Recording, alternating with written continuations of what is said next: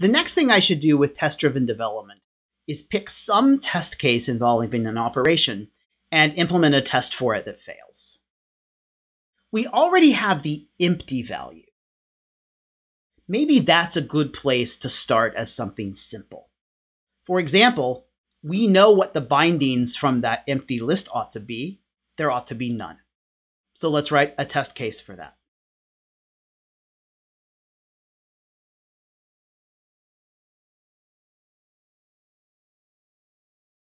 All right, I've implemented my first test case to assert that the bindings of the empty association list map is just the empty list. Let's confirm that that test fails. Indeed it does. Yay! That means we have something to fix now. The problem, of course, is that we haven't yet implemented bindings. Now, how are we going to get the bindings of a list? One very simple thing we could do first is just return the list itself. Now, I don't know that that necessarily meets the whole specification, but it compiles and it passes the test.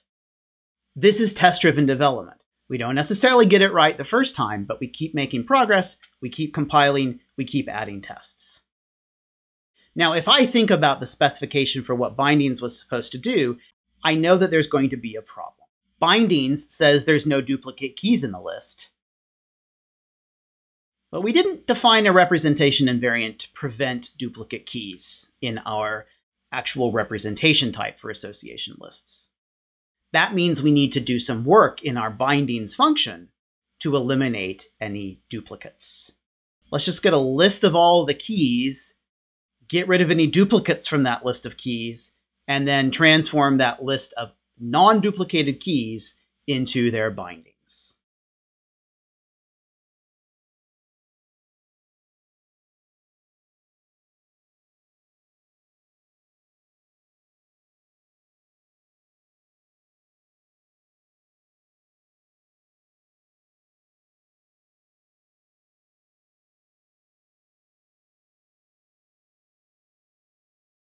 I've made a little bit of progress now.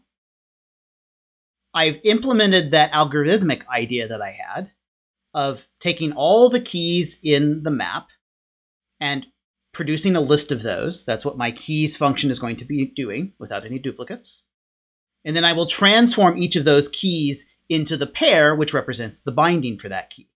So that's what applying list.map to the function binding m will do. I've partially applied binding here to the map. What that means is each of the keys that is passed in from that input list is now going to be mapped to the binding for that key. At this point, I could run my test again to make sure it's still failing and, importantly, still compiling. Okay, it is still failing, but with a different failure. I got to do now instead of unimplemented, because now I'm calling one of these other functions that I still need to do. Let's implement keys first. I'm falling back on my old friend here, list.sortUnique, to get rid of any duplicates, taking all of the pairs from the association list, mapping them through the function first, which just gets the key component out of each of those pairs, and then making all of those unique by passing it through list.sortUnique. Let's pause here to think about the efficiency of this function. It takes linear time to map through a list with the function first. So the first part of this here is big O of n, where n is the number of elements in the list.